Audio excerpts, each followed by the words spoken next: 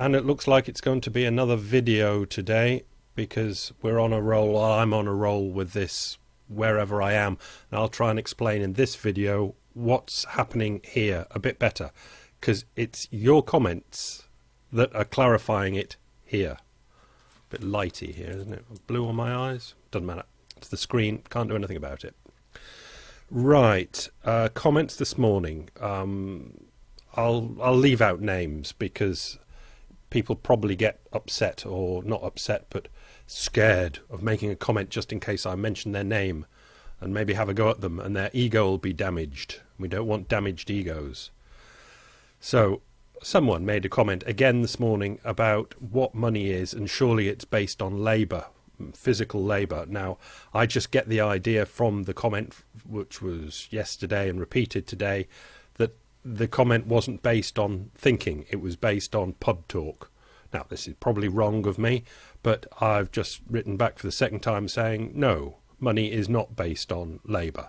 But that's not because I don't think money is based on labour, that's because I think that the comment came from somebody who didn't think that money was based on labour, but was repeating that money was based on labour because that's what she has always said.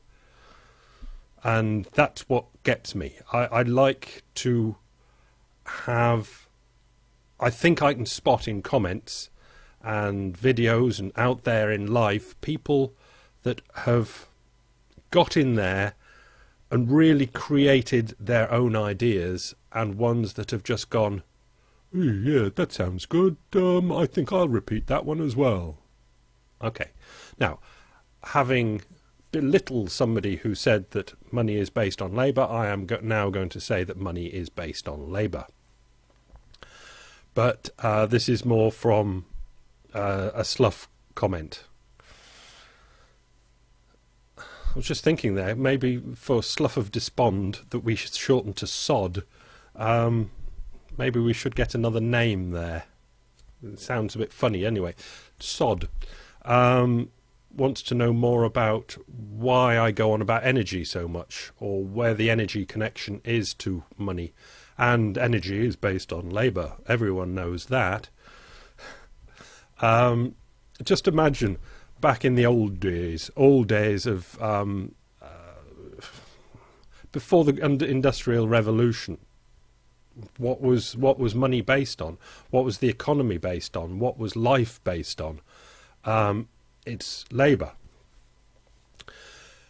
and that's all it was, wasn't it? Then you got, let's go into the Industrial Revolution and coal or something. It's a bit of a quick jump, but has everyone got that in the old days before the Industrial Revolution, you were cutting crops with a scythe, swish swish. You planted it by throwing the corn out or whatever it was from a basket, and you tilled the soil with a tilly thing.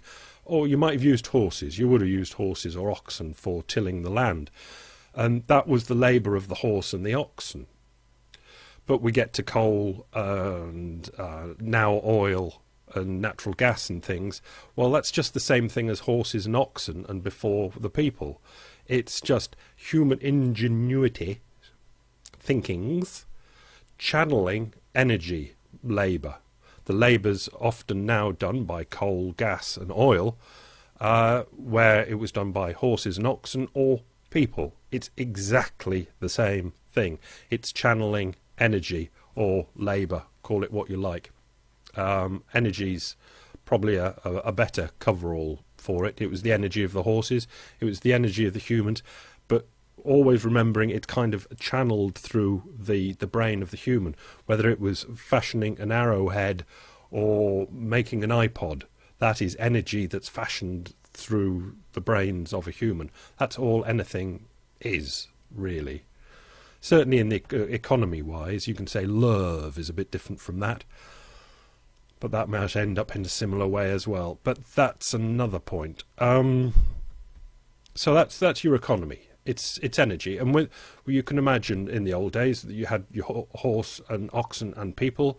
Not much of an economy, because there was limits in land what you could do with the human, the oxen and the horses. Then you got coal, and you could do a lot more with your great big puffy steam engines, whizzy thing on top, letting the steam out. Whoosh.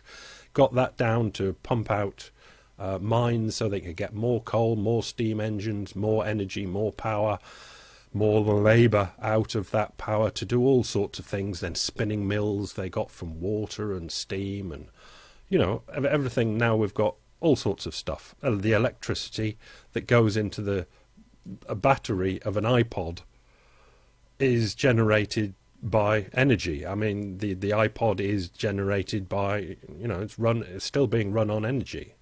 And the invention of it, the manufacture of it, the transportation of it is all energy. It's labour. So that's basically it. That we've come up the slope of energy, getting more and more the coal, the oil, and all that sort of thing. Oil was only really started coming out of the ground 150 years ago, and it's gone whoosh up like this. And they're just running out of the cheap stuff of it. So much coal has been used, natural gas is coming on as well.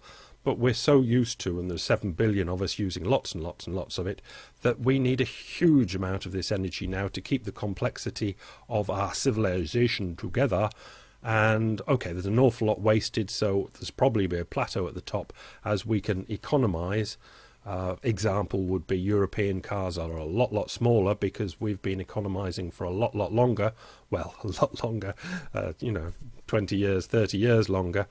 United States can do that, but there is the Eastern world that are coming on from their old labour of hand labour and horses and oxen, are getting to mopeds and cars and using an awful lot of these modern energies.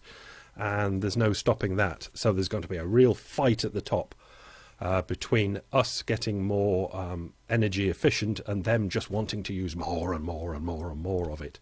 And that balance of us trying to be more efficient and them just using more of it is going to cause global tensions, because we'll think we're being awfully jolly good and think they're being awfully jolly wasteful. But we've just been through 100 years of their awful jolly wasteful phase, and it's very hard to deny people what we've just had, and stuff like that. And I've gone on a bit with that one, haven't I? Okay, I'll go on about iNet. Richard put a comment through. I can shut that off now. Richard put a comment through which hopefully sums up the opinions, thoughts of a lot of you lot, which is... you've said an awful lot there, Nick. You seem to be getting excited. We want to play along, but quite frankly, you're flying around over there with all these thoughts going on. How can we possibly comment on it? It's just, it's everything's covered all over the screen. It's covered in comments, or covered in, the economy, energy, and money creation, endogenous money, and all that. How can we possibly comment? Because you need an in to all these things, to the way of understanding the economy which fills the screen. You need to go in there at a certain track. Now, this is what's excited me, because I've never had that certain track before. Besides the energy track that I could see that was absolutely crucial, I had that one. But that is, as I described it yesterday in a comment, it'll kind of take care of itself. It might cause a global war when we get the bother between us being economic and them pumping it still.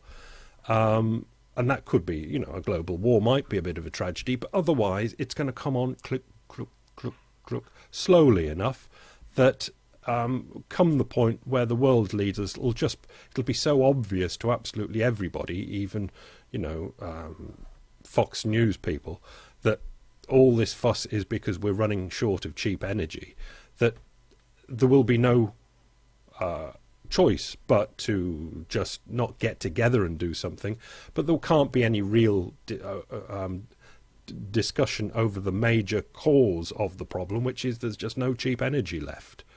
And when you've got a fact that's that established, it should calm down the discussion, the aggravated discussions about it, because it just will be a fact that just will make itself appear and be unavoidable. And it's going to come on slowly. They're going to use a lot more, we're going to use a lot less.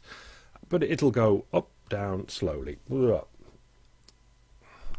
It won't cause a great big earthquakey crash type thing, but the money thing could cause a great big earthquakey crash type thing, which could actually be as bad as a world war, because I can't explain why, but I just think it can be.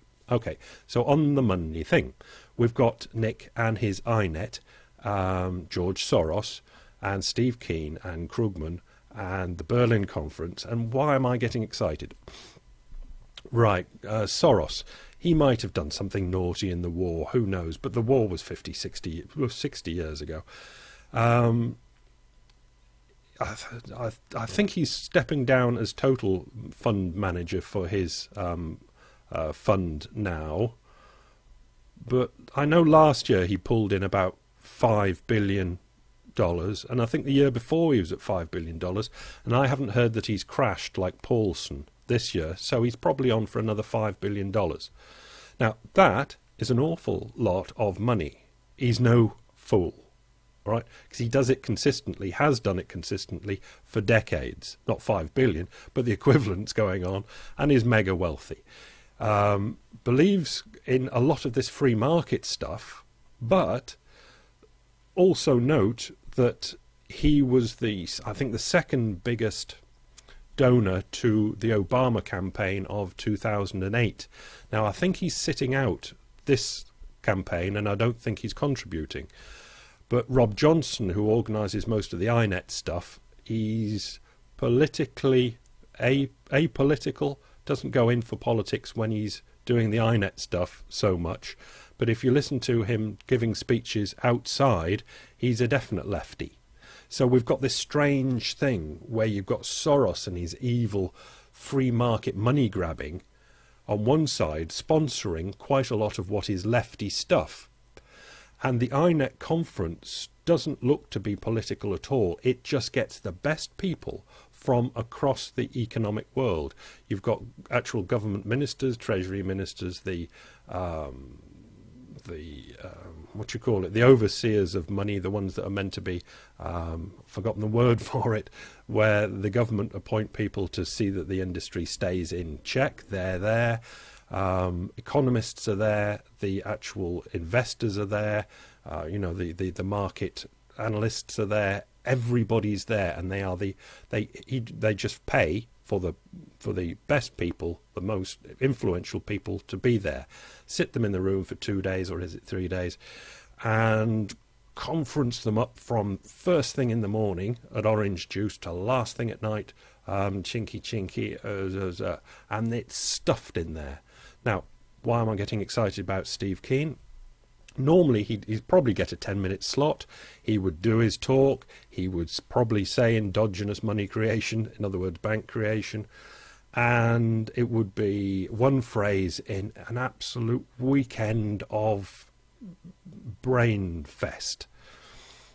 But now the Krugman thing has clipped in, and Krugman said, well, people that do go to Berlin that support me should have a go at Keen, so it's been elevated in position. So Keen will certainly get it out there, and other people will probably challenge him on it, so it will be a point. And it won't just be a point, because the last two conferences have been about the crash and what happened.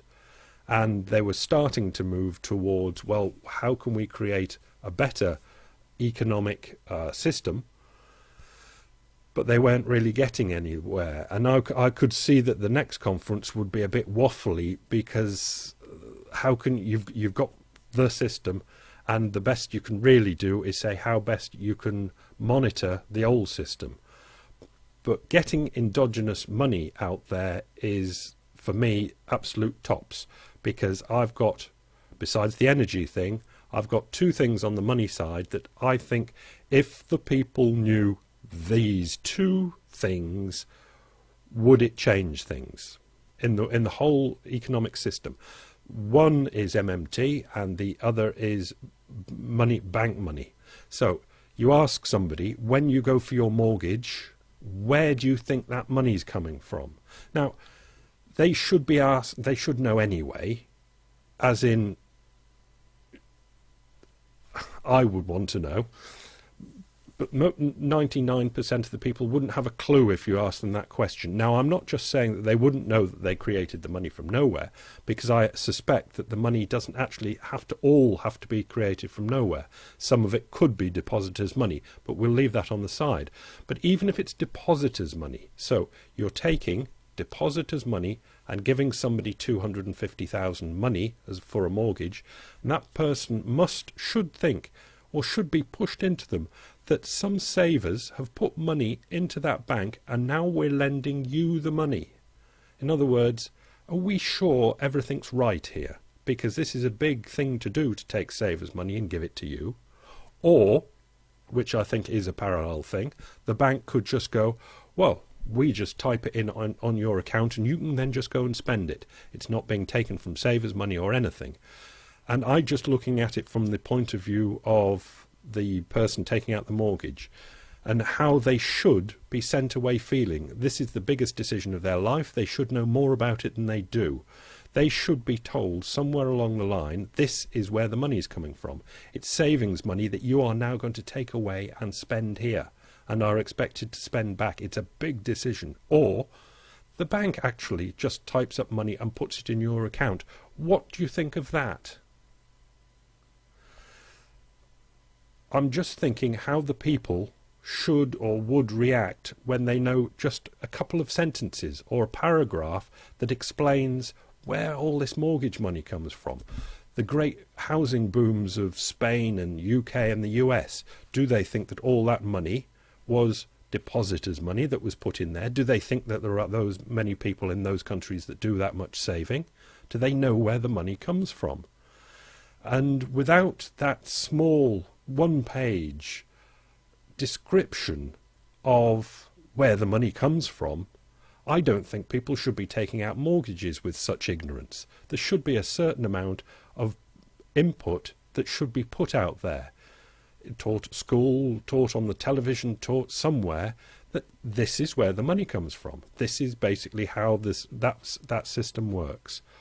And I think as long as they had that one page of information that they could all be happy, that they could all discuss at the golf club or down the pub, that's where the money comes from, I think that would be a very good thing for civilization. And on the other hand, which I won't go into too much at all, is the MMT thing. Are taxes used or are taxes torn up? That's the shorthand for it. It's a bad way of saying it.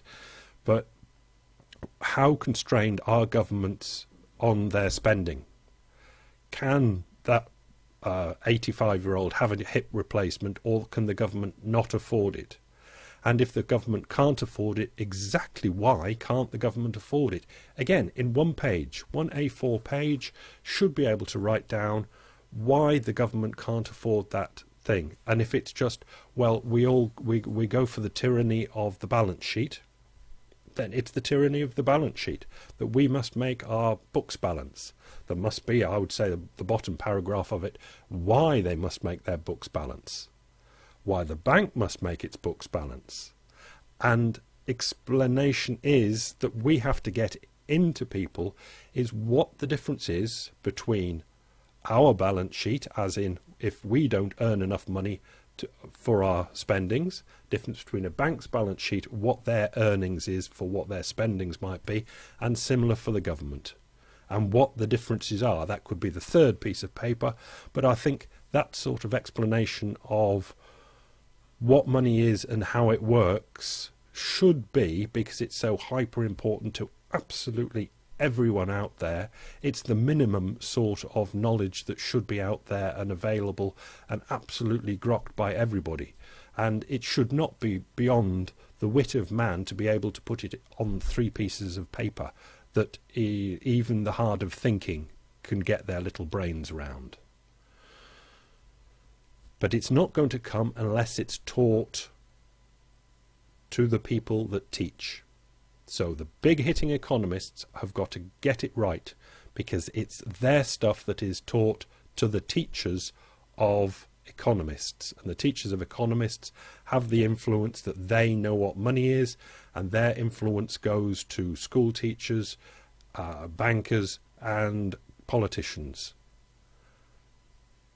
And Keane should, I hope, excitedly, should be the tip of a wedge that is starting to drive, via the INET conference, up into that influential sphere.